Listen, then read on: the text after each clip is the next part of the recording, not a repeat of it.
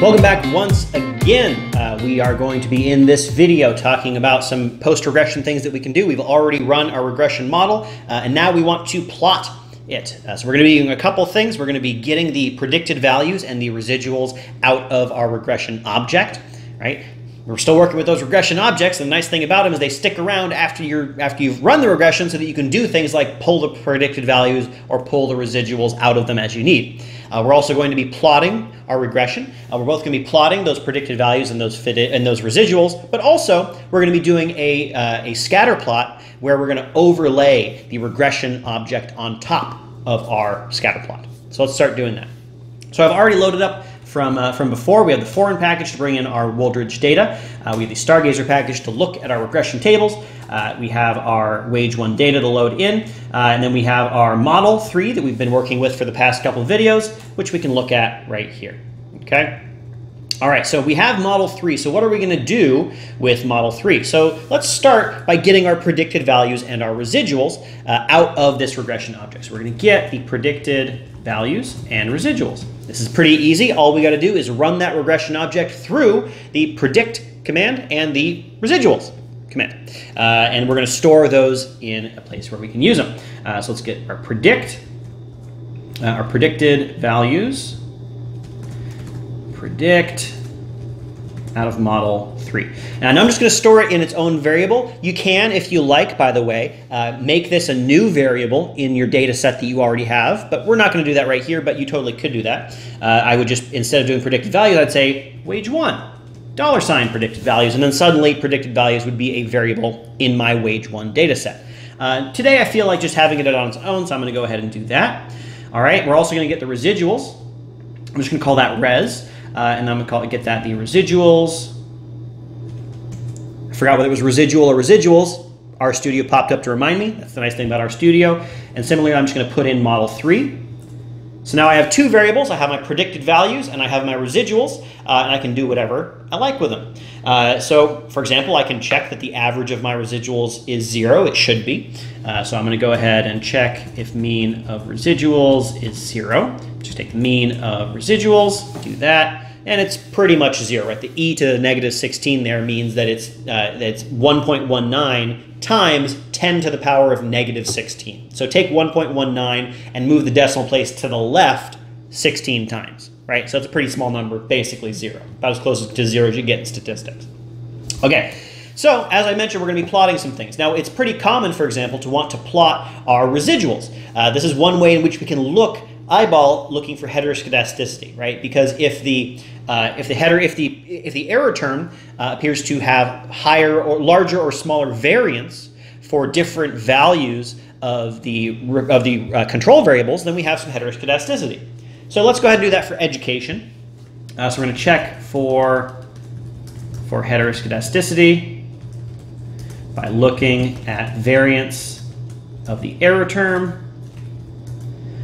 Or the residual, sorry, against education. I'm only going to do it against education, but of course you might want to do this for all the variables that you're interested in. You think that there might be some relationship there. Okay, so it's just going to be a plot. First thing we put in plot is whatever goes on the x-axis, which is going to be our variable of interest, which is the education variable from the wage 1 data set. Whatever goes next is what's on the y-axis, which is going to be our residual itself. All right, so I can go ahead and plot that out. Make this bigger so you can see. So it does indeed look like we have some differing variance over the length of the, or over the different values of education. So first of all, let me go back and put in some axis labels on here. So we get xlab is education, ylab, not xlax, xlab, ylab is residuals, and then the main title is checking for heteroscedasticity. And let's go ahead and split that onto 2 lines. Okay, so let's remake that. And one thing that helps often in these graphs is a nice straight line at 0, because what we know that the average of the residuals is 0. So the real question is, how far away from 0 does it get? How much variation is there? How wide is the distribution? So we've already done before how to put a straight line onto a plot. That's with AB line. where we put the intercept and then the slope. So here we want a flat line at 0, so we want it to have an intercept of 0 and a slope of 0. So we'll add that onto our line. So now we have a nice straight line that we can use. So it's a little bit easier to see that, in fact, all the observations are pretty close to the line over here at low levels of education, and they get farther away for values over to the right. So we're likely to have heteroscedasticity in this regression, which of course we also found in the last video when we did the Breusche-Pagan test and found that there was indeed heteroscedasticity. Something we might also do sometimes is to plot the fitted values, or the predicted values, also known. Now, if you only have one variable in your regression, this will just be a nice straight line because your predicted values are just predicting on that variable, and so it's going to be a nice straight line. But here, because we have several control variables, all we're going to do is we're only going to be able to put one regression or one control variable on the x-axis, and so there's going to be some noise in there because of the other variables that are in the model. So this is the same idea here. We're just going to plot. We're going to put on the x-axis whatever we want. Let's say we're going to put education again, and we're going to put the fitted values, the predicted values, on the y-axis. X-lab is education. Y-lab is predictions. And main is graph of fitted values. All right, can do that.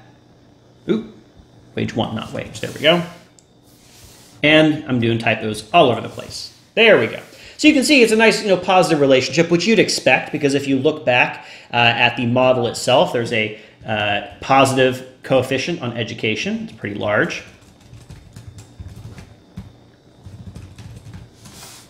Right, so we had a 0.529. So for every additional year of education, on average, we predict that the value of wage is going to go up by 0.5, which is what we reflect here. The range of values for each level of education has to do with the other variables. So for example, this person up here with a very high predicted wage at an education level of, say, 14, might have had, say, a very high tenure, whereas this person down here might have had a very low tenure, right? That's sort of what's going on here.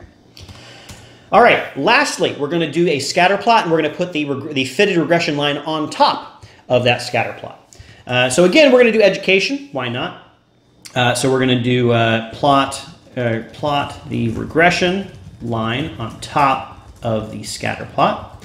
So we're going to plot the data itself. Let's say we're still interested in looking at the relationship between education and wages. So we're going to have education on the x-axis. We're going to have our wage on the y-axis, x-lab education, y-lab wage, and the main is relationship between education and wages. Great. Okay, so we're going to plot that out.